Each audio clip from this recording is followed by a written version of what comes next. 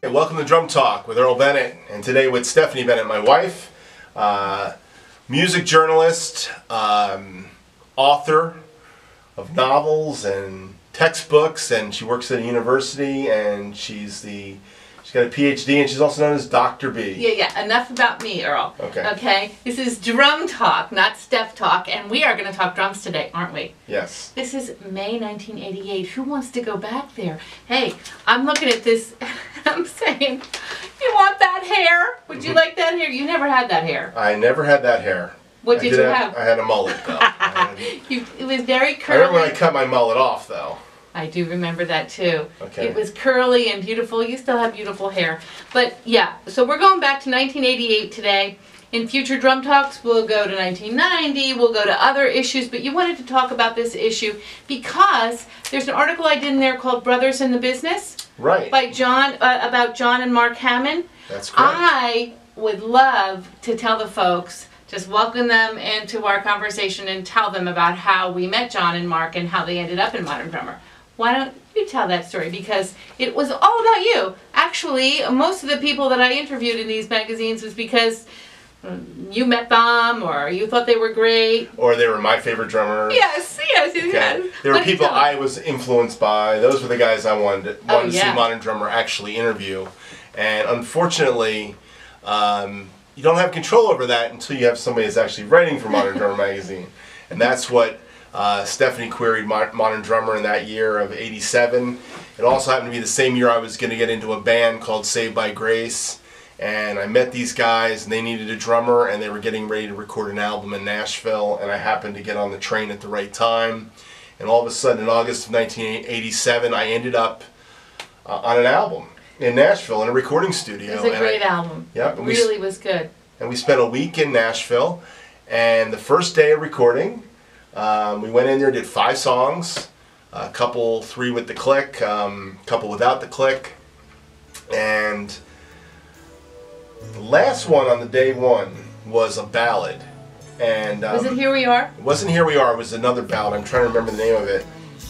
But had dual lane highways. I can't remember the name of that song. And it can't, it's just Get the cobwebs all I remember was we got through that one, I got through that track, and the next morning I had to come back and play with a click track. Running on Empty? Was it Running on Empty? We did do Running on Empty that day too. We did Running on Empty. We did Straight Ahead. I mean, we did Here We Are. And we did Here We Are on day 2. And that was the day Why was Here We Are so good? It was a solid rock ballad. It was my favorite song. Yeah, it had some of those Nigel Olsson influenced drum fills by me. Oh, which yeah. I love playing ballads. But on this day, it wasn't that much fun because unfortunately it was about 4 hours in and we got the track and we're going to lunch, and Mark Baldwin, the producer, is going, I think we need to bring a session guy in because we're not moving fast enough on this stuff.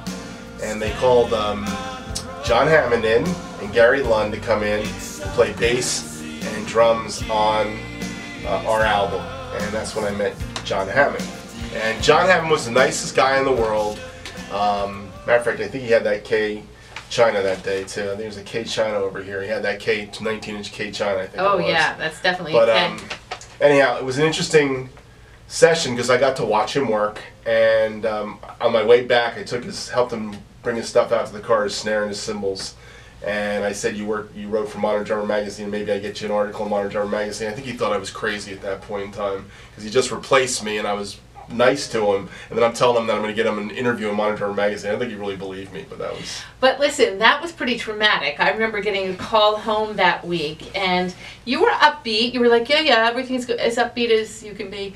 No, sorry. That's true. I think that's true. I'm thinking Earl was upbeat. Yeah, I was pretty Eeyore probably at that point. You were, but for you were like, yeah, no, this is going well. I'm enjoying it. Yeah, I wasn't in Nashville. I was home with 3 babies, right. But very happy to be. You let me know that too. Yes, I did.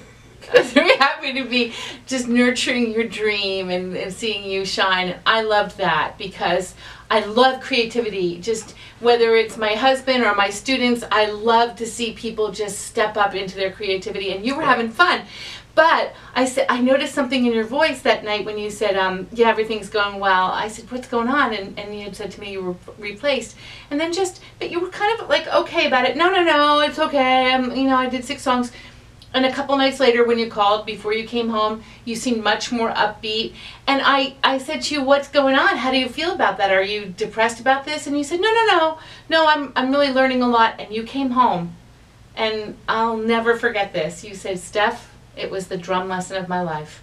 I learned so much. And I thought to myself, I was so proud of you, because I thought you have really taught me a lot in my life about stuff like when I fall flat on my face, or when I've failed in the past. You're like, keep on going, take it and learn from it. And this was like, this is your MO always, and you really did it in Nashville 25 years ago when you learned so much about the music business and about studios and, no, you're right. And what did you tell us about what you learned from John Hammond, from that lesson of your life?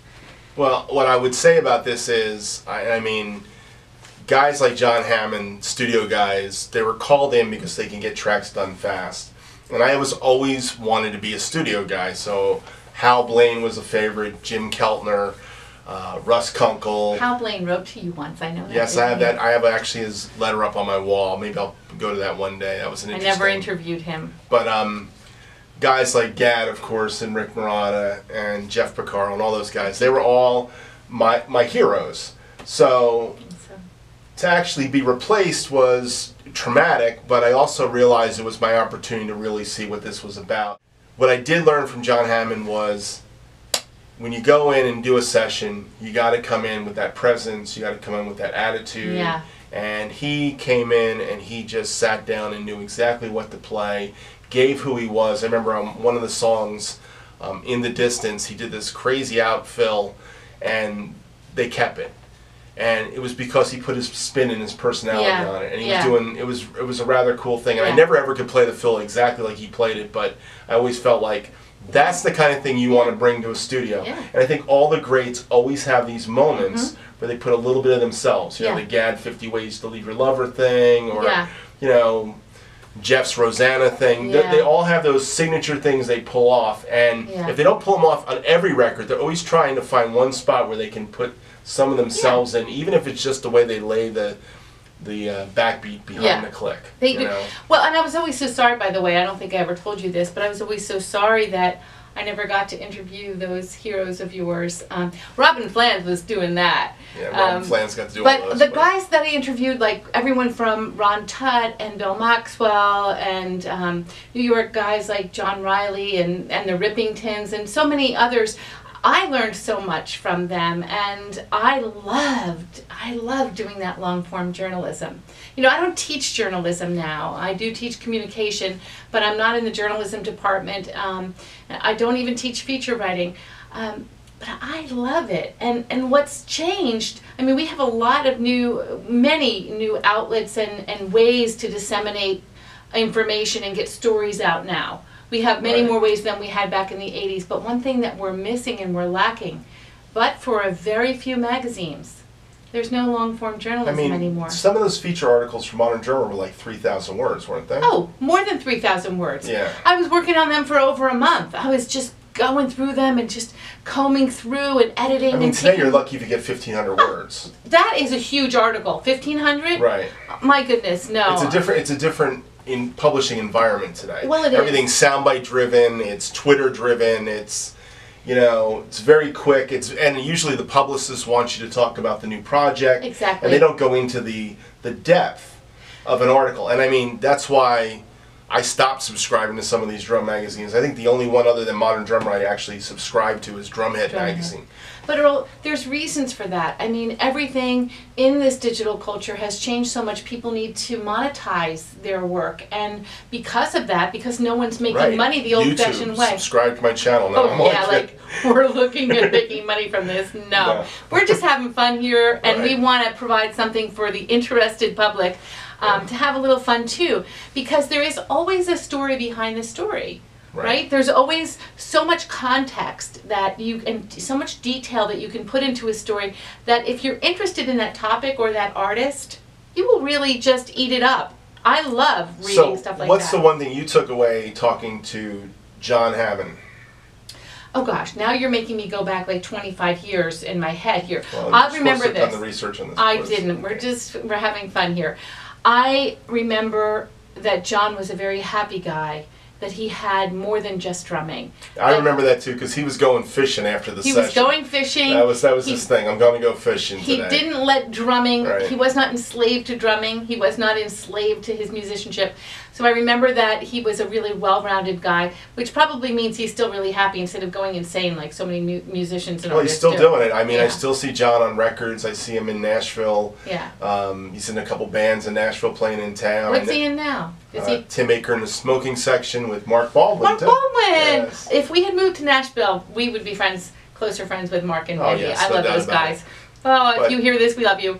But there are some great guys in Nashville, and John's one of them. You know, he's one of the nicest cats Yeah. you'll ever meet. His brother Mark, I know, went on to do a lot more production work than drumming. Yeah. But he was a great drummer in his Yeah. own right back then. And matter of fact, what I was told was John was the B guy, and they brought Mark. They wanted to get Mark, but they got John. They but were both I'll A tell you, guys. John's an A guy. He's They a were total both A guys. They really Yeah. were. Right. I just want to say I've had a good time chatting with you today. I mean, this is something that we do every day of our lives for Right. over No doubt 30 about years. it. And Drinking some coffee and having a good time talking about things. it is. But we definitely need to wrap things up. So So I hope you've had fun time talking drums. I hope you've had fun listening drums. And we just want to say bye for now. This has been Drum Talk with Earl and Stephanie Bennett. And we wish you a very good evening and hope that you'll come back and join us.